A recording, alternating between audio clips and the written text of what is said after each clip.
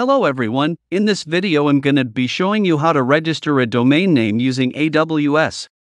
So here I am in the AWS Management Console. If this is your first time in AWS, you need to register for an account first. Once you log into your account, you're gonna find your recently visited services here, so you can quickly click on Route 53, but if it's not here you can simply type Route 53 in the search bar.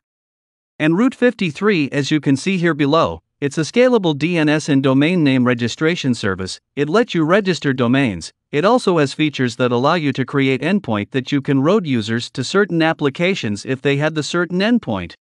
But we are not going to get too much into the details of Route 53 here. I'm just going to show you how to create your domain. So once you get to the dashboard page here, we're going to go to the left where it says registered domains, and I'm going to click on registered domains.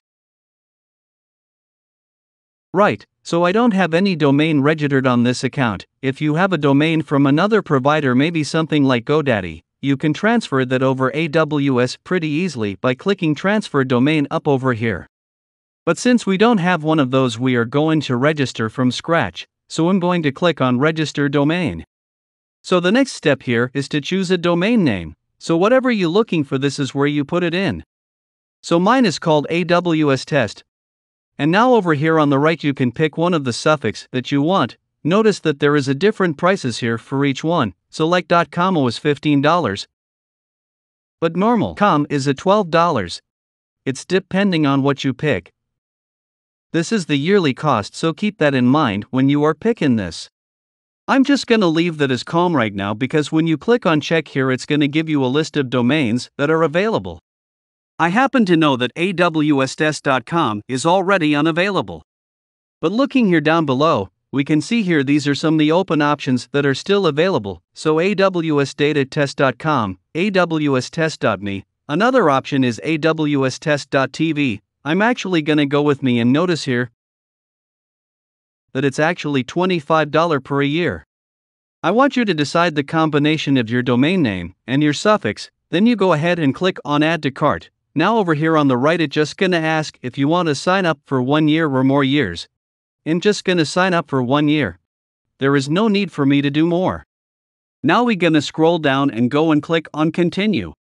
Now at this point it's asking us for some contact information and you can select depending on what you are. This is for person, a company, an association, or public body. You need to fill all this information here and then go all the way down to the bottom. Make sure that you have this enabled for privacy protection. That means that people that are just running who has checks on your domain are not going to be able to see all this information that you've entered out. That's something you should worry about. So at this point I'm going to go ahead and fill out all this different information here and I click on continue and bring it to the next page when I'm all done. Okay, so I filled all my information and I clicked on continue at the bottom of the page. At this point it's just gonna show you some confirmation details about what you filled in the form. So down here, under managing DNS for your domain, this is basically just telling you that it's going to set up a hosted zone. We don't need to care about that right now.